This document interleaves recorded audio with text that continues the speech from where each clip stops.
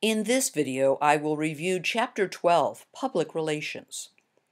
Public relations has the ability to change perception. For example, in 1956, the nation's top blue jeans manufacturers formed the National Denim Council to put school children back in blue jeans through a concerted national public relations, advertising, and promotional effort. And it worked. Public relations refers to the total communication strategy conducted by a person, a government, or an organization attempting to reach and persuade an audience to adopt a point of view. So, what is the difference between public relations and advertising? Advertising is controlled publicity that a company or an individual buys. Public relations attempts to secure favorable media publicity, which is more difficult to control, to promote a company or a client. Early press agents were those who sought to advance a client's image through media exposure, primarily via stunts staged for newspapers.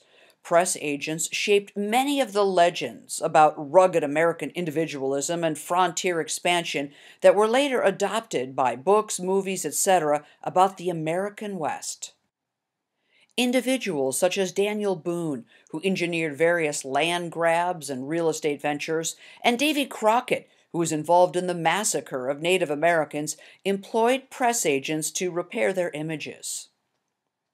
The most notorious press agent of the 19th century was P.T. Barnum, who used gross exaggeration, fraudulent stories, and staged events to secure newspaper coverage for his clients, his American Museum, and later his circus. Buffalo Bill Cody promoted himself and his traveling show. He hired press agents who used a wide variety of media channels, which shaped many lasting myths about rugged American individuals. He was among the first to use publicity. Press agents in the 1800s understood that utilizing the press brought with it enormous power to sway the public and to generate business. The railroads began to use press agents to help them obtain federal funds. Their first strategy was simply to buy favorable news stories about rail travel from newspapers through direct bribes. They also gave reporters free train tickets so that they would write positive stories about rail travel. Utility companies such as Chicago Edison and AT&T used PR strategies to derail competition and attain monopoly status. By the beginning of the 20th century, reporters and muckrakers were investigating the promotional practices behind many companies. As informed citizenry paid more attention, it became more difficult for larger firms to fool the press and mislead the public. By the early 1900s, executives had realized that their companies could sell more products if they were associated with positive public images and values. Ivy Ledbetter Lee is considered one of the founders of modern public relations. He understood the public's attitude toward big corporations had changed. He counseled his clients that honesty and directness were better PR devices than the deceptive practices of the 1800s. After a railroad accident, Lee advised them to admit the mistake, vow to do better, and let newspapers in on the story. Edward Bernays was the first person to apply the findings of psychology and sociology to public relations. He was the nephew of Sigmund Freud. During World War I, Bernays developed propaganda that supported America's entry in that conflict and was promoting the image of President Woodrow Wilson as a peacemaker. His wife, Doris Fleischman, was one of the first women in the industry and paved the way for others so that now women outnumber men in PR by 3 to 1. There are more than 7,000 PR firms in the United States. It has been a growing academic field since the 1980s. In 2011, the Public Relations Society of America, the PRSA, had more than 10,000 members and 322 chapters at colleges and universities. The PR industry uses two approaches. There are independent PR agencies whose sole job is to provide clients with PR services, and Most companies, which may or may not hire independent PR firms, maintain their own in-house PR staffs to handle routine tasks such as writing press releases, managing media requests, staging special events, and dealing with internal and external publicity.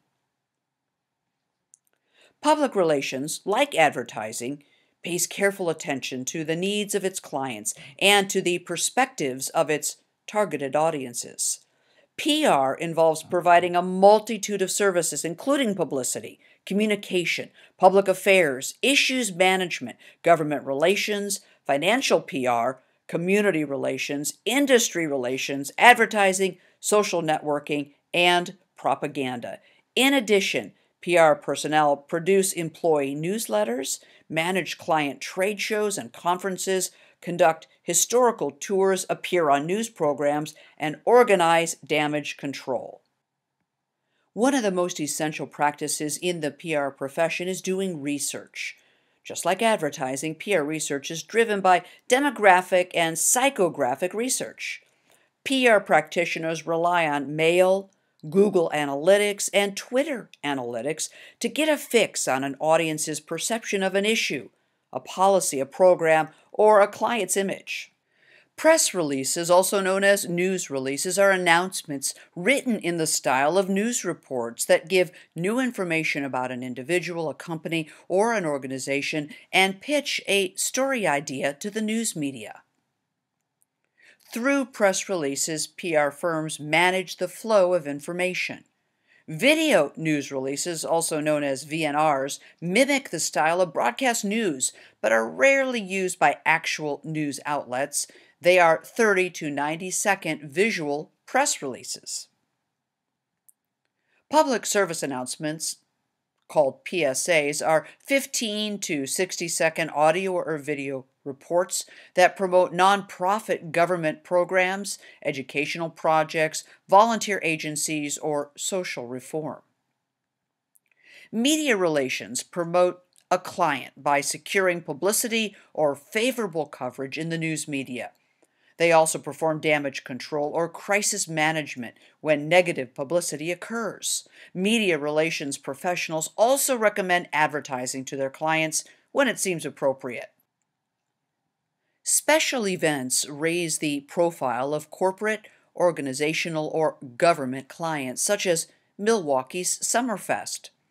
A corporate sponsor can also align itself with a cause or an organization that has positive status among the general public, such as John Hancock sponsoring the Boston Marathon. Pseudo events are created for the sole purpose of gaining coverage in the media. These include press conferences, talk show appearances, or any other staged activity. Another responsibility of PR is to sustain goodwill between an agency's clients and the public. PR firms encourage companies to participate in community activities, such as hosting tours and open houses, making charitable donations, and participating in town events like parades and festivals.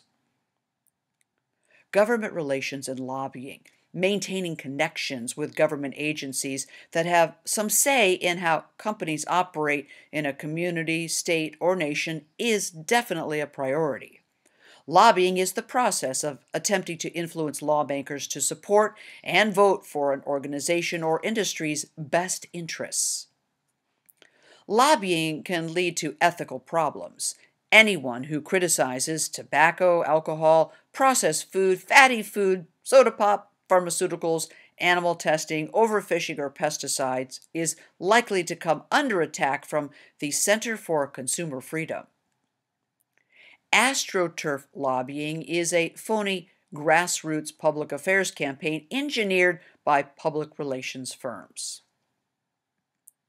A company or organization's website has become the home base of public relations efforts. PR professionals also connect with the public through social media. Some PR firms have edited Wikipedia pages in order to paint their clients in a better light. A growing number of companies also compensate bloggers to subtly promote their products, especially mom bloggers who talk about household products. One important duty of PR has been helping a corporation handle a public crisis or a tragedy, especially if the public assumes the company is at fault. PR and journalism have always had a love-hate relationship. In 1932, Stanley Walker, a news editor, identified PR agents as mass-minded molders, fronts, mouthpieces, chiselers, moochers, and special assistants to the president. Much of the antagonism is directed at PR professionals from journalists. Journalists perceive PR people as pseudo-professionals created to distort the facts that reporters work hard to gather. PR firms often raid the ranks of reporters for new talent. PR needs journalists for publicity, and journalism needs PR for story ideas and access. PR firms have enabled journalists to become lazy.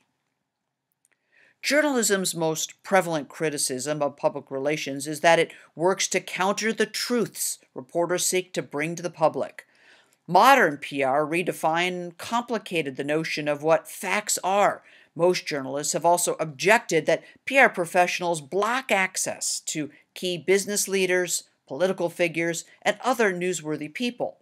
PR agents are now able to manipulate reporters by giving exclusives to journalists who are likely to cast a story in a favorable light or cutting out a journalist entirely if they've been critical in the past.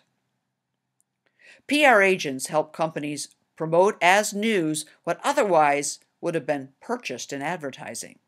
If PR can secure news publicity for clients, the added credibility of a journalistic context gives clients a status that the purchase of advertising cannot offer. Dealing with both a tainted past and journalism's hostility has often preoccupied the public relations profession, leading to the development of several image-enhancing strategies. The PRSA has a code of ethics and monitors PR practices. And what about alternative voices? The practices of PR often remain invisible to the public and are rarely the subject of media reports or investigations. The Center for Media and Democracy is concerned about the invisibility of PR practices and has sought to expose the hidden activities of large PR firms since 1993. The term flak refers to a PR agent. It derived from the military word flak, as in flak jacket, meaning an anti-aircraft artillery shell, symbolized for journalists the protective barrier that PR agents insert between their clients and the press. From the days of PR's origins in the early 20th century, many people have been skeptical of communications originating from public relations professionals. However, PR's most significant impact may be on the political process, especially when organizations hire spin doctors to favorably shape or reshape a candidate's image. Though public relations often provides political information and story ideas, the PR profession bears only part of the responsibility for spun news. Well, that is a quick review of Chapter 12. I have listed this chapter's key terms in the last slide of this video. Feel free to pause the video to read and understand these key terms. And once you've finished this video, don't forget, this review of Chapter 12 does not cover the entire chapter. Read Chapter 12 in your textbook, do the Chapter 12 blog assignment on the discussion board, review the Chapter 12 study guide to prepare you for your next quiz. Now, here's a look at the key terms. You can find the definitions for these terms in the back of the Chapter 12.